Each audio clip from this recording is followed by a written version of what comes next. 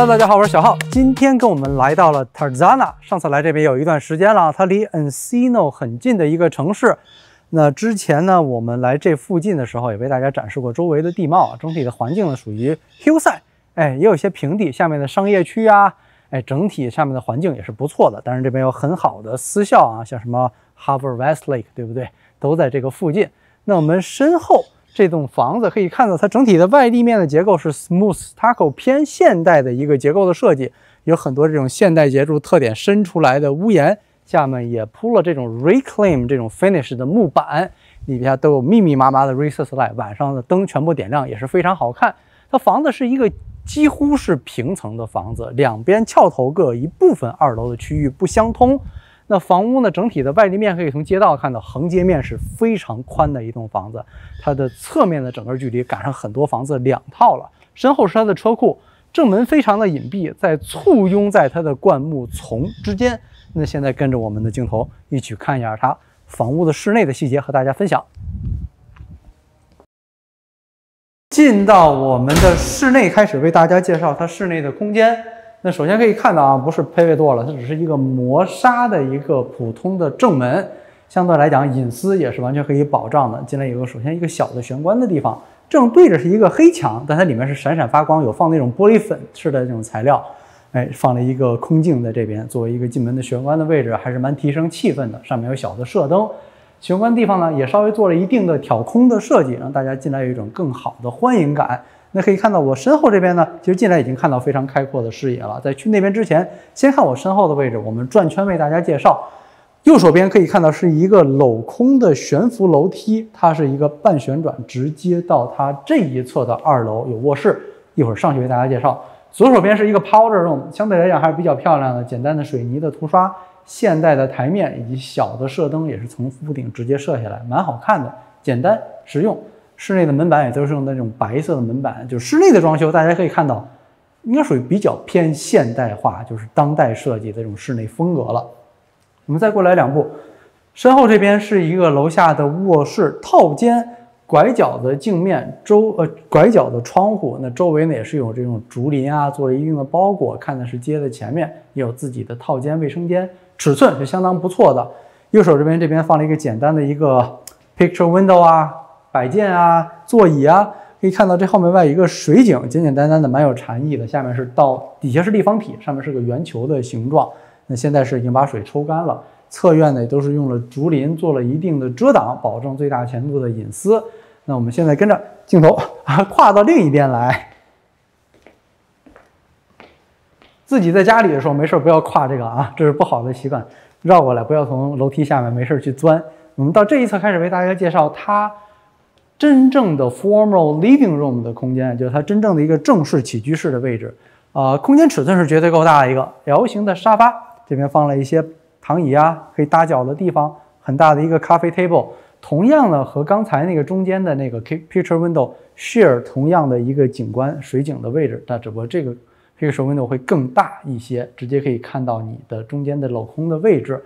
那身后呢挂了一个电视，因为这个房子呢，其实它现在是用来做的短租的，1个月的租金呢32000块，房子的售价以现在的市值啊，我估计大概500万到600万之间吧。15年的时候，大家猜猜当时卖了多少钱？没卖掉。15年的时候曾经叫价过390万，那是15年啊。房屋5房6卫，然后室内面积6000平方英尺，然后占地面积0.55平方英尺的占地。也不小，将近半个英亩还要多了。那么跟着镜头继续往这边走，它的正餐厅和它的客厅之间用了一个伸出来的墙，这是结构里面的墙，是不能打掉的，但它很巧妙的在下面做了一个2边都可以看通的小的 fire pit， 把那边增加一定的气氛，晚上这边点亮了，提供一些供暖。因为它窗户玻璃这身后的这一侧基本都是 pocket door， 然后玻璃门滑动门，所以晚上打开了以后，它整体的采光是没有问题，但晚上来讲就会稍微有一点冷了，所以有一定的室内供暖还是蛮关键的。那到它的正餐厅这个位置，身后 pocket door 全部收到墙里，侧面的门同样也能全部打开收到墙里，直接就可以看到非常漂亮的景观以及你自家后院非常整齐现代化的一些设施。那我们这边介绍完了以后，跟着我们镜头推到房屋的另一侧。看看另一侧厨房的空间。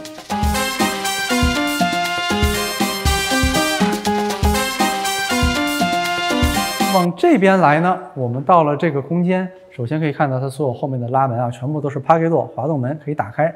这边有一个简单的红酒的展示区域，上面是有恒温系统的，所以它是一个是有制冷的酒窖空间的，真的放这边是能藏酒的啊。身后呢就已经到了它厨房的位置了，可以看到厨房的空间还是蛮简洁的。去那边之前，我的右手边这边是有楼下另外一个套间，有自己的卫生间、自己的衣帽间，尺寸也是不错。到这边的厨房采用了高低吧台的设计，这边就是简单的一个简餐区、早餐区，而且它这个早餐区围了一圈能坐8个人呢，竟然。那材料呢选的比较简单了，因为它现在短租嘛，没必要用太奢华的材料，简单、干净、整洁、大方就好了。用的是 quartz， 好打理，对不对？这是最主要的。上面呢也挂了3盏偏艺术现代感的这种 Pandalight 小射灯，在上面3盏也很好看。身后的橱柜是典型的现代居家的橱柜风格了，上面这种是偏灰啊，深一点的颜色，下面呢稍微偏一点点蓝，所以颜色稍微有些不同的。后面整个的背面的墙板以及下面的上面的台面 countertop 全部都是用的同样 quartz 的材料。到了中间这边呢，是它的主要的一个洗碗池，水龙头磨砂的黑色，放了一些简单的花点缀一下。从这边依然能看到一个滑动拉门，全部能够收到墙的另一侧，收进去，打开以后就是你的 deck 泳池的空间，以及外面非常漂亮的景观。租赁公司给这个房子，因为他们租赁都是豪宅嘛，每个豪宅都会起个名字，这个名字他们叫 Skyeline。为什么叫 Skyeline 地平线呢？就是从这边其实已经能看到1、2了，晚上看实际上更好看。我们往这边走 ，cooktop 简简单单，一般这种 vacation rental 的 home 很少有人在里面大火玩命做饭，简简单单就好了。那抽风呢也是放在了这边，简易式的抽风系统。我们再过来一点，到这边 Meili 的咖啡机 microwave 烤箱全部都配齐，以及一个双门打开的一个冰箱冻箱，全部都已经准备好了。但这个应该就是OK 它也是不能。最近拍的好几个房子都不是这种推了能 push 开的。我觉得在家反正 vacation 的房子嘛，在这方面稍微紧一紧是 OK 的。台子呢两边都是用的 waterfall 的设计，从这个角度看厨房别有一番色彩。那我们再往前面走，从这边一个细小的过道，跟大家提一下，所有的地面呢都是用的橡木的实木地板。右手边这边是它的洗衣间的空间，很多人租这个房子一租就租1个星期啊、1个月啊，时间比较久，洗衣服的空间一定要有的。我们继续往这边走，从中间的隔住以后，这边又是有3扇滑动门，可以全部拉开推到墙的一侧。这边门打开的地方就是它从正门看到的车库的位置，室内可以停2辆车，地面也都是 epoxy 的 floor 刷好了。我们继续往前走到这一侧，过来到这个区域呢，就是它的一个偏厅的位置，一个小的偏厅。不想在那边是那么热闹的话，自己坐在这边，有一些简单的采光，侧面的竹林可以看到前院，然后有一个非常迷你的一个我都没见过这么小的桌球台。这个大家看一下这个比例，从来没见过，这应该就是给小朋友打着玩的，我觉得。然后从这边也有一个楼梯，可以直接上楼，给大家看一下楼上这边的卧室。从这边上来以后，楼上实际上就是一个套间卧室，它有一个稍微高一点挑高的斜形的屋顶，使你的整个的空间感更好。衣帽间、卫生间里面的装修呢也是偏现代的风格，那主要的是景观非常好，在这一侧因为它更高嘛。滑动门拉开直接是后院，打开滑动门出来呢，这边有一个小阳台的位置，上面伸出来的屋檐、射灯全部都有，在这边就可以看到泳池以及它所有后院的设施。再往远处看，它的 San Fernando 山谷的景观、山下景观也都尽收在眼底。往我的右手边，它另外2个2楼另一侧的卧室也有同样的阳台，也有很好的景观和大家分享。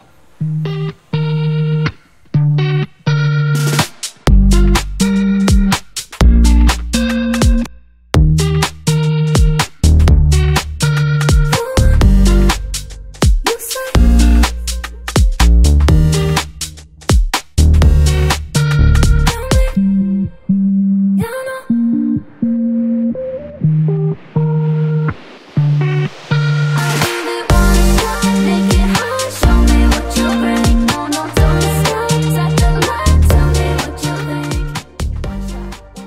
这一侧阳台呢，可以看到这边2个卧室，身后的卧室尺寸不错，自己的卫生间、自己的衣帽间，而且同样有一个相当不错尺寸的阳台，一样可以欣赏到更漂亮的下面山谷的景观。那跟着我们镜头一起去看一下它主卧室的空间。回到这边，从卧室出来呢，直接就到了它一进门那个主楼梯上来的中间的空间。这空间它也没浪费嘛，做了一个小的办公桌，是铁皮吧？哦，木头的，但看起来给人感觉是那种铁皮的那种质感一样。这边做了一个小展览墙，可以看到2楼，可以看到挂下去的那个 chandelier 的灯，还是蛮漂亮的。这边一上来，它就做了一个非常大的 picture window， 景观非常的漂亮。为什么叫 Skyeline 地平线，对不对？任何的角度你都能看到非常棒的景观。夕阳应该也不错。那正对着双拉门，打开了以后，直接进来就是它的主卧室的大套间的位置。左手边滑动门、仓谷门也叫，推开了以后进去就是一个走入式的衣帽间，两边所有的鞋架呀、鞋柜呀、隔断都做好了，也是比较偏现代的风格。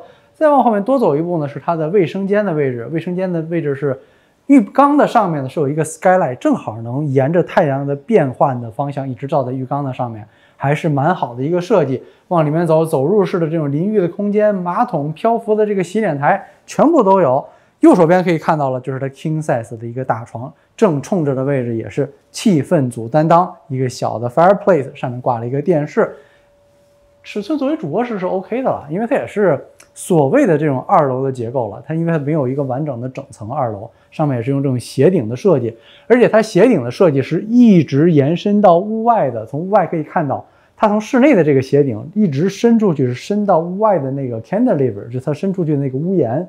都是能够看到，屋檐下面也是有大量的 reclaimed wood， 以及它的 recessed light 射灯全部都有，左右两侧都有。它这个屋檐斜着伸出去还是蛮壮观的，从后面看很漂亮。这个角落呢，我们已经被大家打开了，可以看到原来呢是2扇 pocket door， 全部合起来以后呢，完全遮挡。打开了以后呢，全部收到墙内。身后呢是一个它2楼的阳台的位置，也是用了木质的 deck 铺的地面。从这边钢化玻璃，我的身后就可以看到非常棒的 San Bernardino 山谷的景观。我们现在跟着一起下去看一看它后院，为大家介绍一下。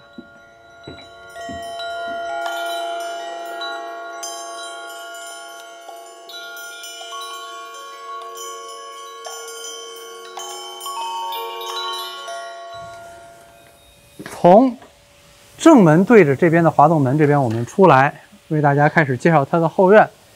为什么我们其实很多滑动门是能打开的，但实际上我们都关着呢？因为我其实不愿意碰它的。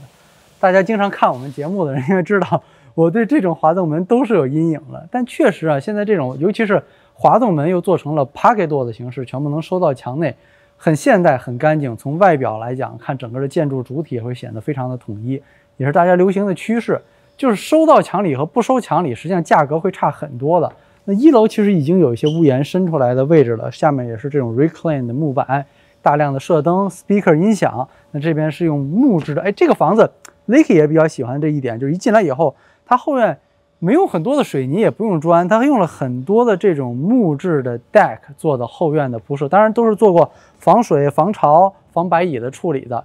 那这边也这么大的一个区域，全部拉开了以后，室内 indoor、outdoor 的一个 flow 给人的感觉非常的好。尤其坐在这边欣赏下面整个山谷的景观，很难得啊，没有任何的遮挡，对不对？隐私也非常好。我看了一下，左右没有邻居能看到这个院子，这么大的一个地方，少说坐个5、6个人都是轻轻松松的了。从这边也能看到2楼的阳台，以及在这个上面正好为什么阴影啊？就上面那个斜出来的屋檐正好在这个下面，真的从这个角度看，我觉得在普通的私家住宅的角度来讲，这个屋檐可以用宏伟2个字来形容了，看起来确实很夸张啊。那这边呢是一个非常大的一个 outdoor 的 dining 的一个区域，放10人的长桌，阳伞撑起来。这个房子我觉得特别好，就加州来讲，咱们都知道后院很舒服，但是你太阳晒着很难受，又待不住人。你看今天咱们现在这个时间是下午大概2点3点的样子，几乎没有阳光了。这个后院水池那边还有一些阳光，就很舒服，整个的空间你能真的很好、很有效的尽量在全天的时间段去利用这个后院，还是蛮关键的。这边地上面全部都是铺了一些人工的假草，简单的水泥石板做了过渡，往这一侧身后都是竹林嘛，做了遮挡。再往这边可以看到，它是一个户外的 barbecue 的烤肉的区域，它是一个 L 型的一个烤肉台，不是用砖，它就是用水泥直接砌成的材料。这边放了一个烤肉箱啊、烤盘啊，对不对？下面小的冰箱、洗手池，后面还放了一个电视。整个台子的下面非常的漂亮，它没有完全的遮挡住阳光，但也是足够可以起到防晒的作用了。在这边啊，慢慢烤一些肉，欣赏着下面的景观。我觉得这个户外的烤肉区域做的还是相当不错的。那么现在跟着镜头过来看一看它院子另外一侧，沿着这一侧继续走，它整个人工假草的距离位置还是很大的，很舒服，可以让人在这边后院也有一些绿色作为一个缓冲。因为房屋是一个水泥结构为主的这种现代风格的房子，如果你没有一些绿色、其他的生动的颜色做过渡，很难受。才发现啊，这个角度看过去，这个凉亭的上面这两颗大的这个 king palm 真的是非常的漂亮。哎，不叫 king palm， 叫 date palm， 就枣的那个 date， 说是能有那种像枣那样的小植物结果在上面的，这应该挺贵的一颗，不下1万块钱。那么到它整个的木质的这个 deck 的区域，可以看到几个太阳椅，坐在这边也有这些阳伞可以撑开。最漂亮的是这个泳池，我觉得做的非常的整洁干净。Licky 也觉得很喜欢这种灰色边的泳池，是不是？是，整体简单显得，我觉得就主要是干净整齐吧，就感觉它和这个台面真的是融为一体一样的感觉。对，那这边是一个热泡池。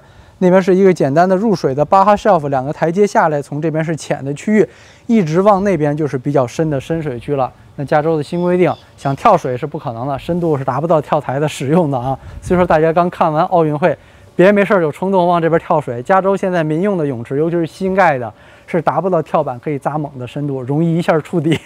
身后是它一个做的一个小乘凉的 day bed 的区域。没事，在这边躺一躺，放松一下，还是蛮不错的。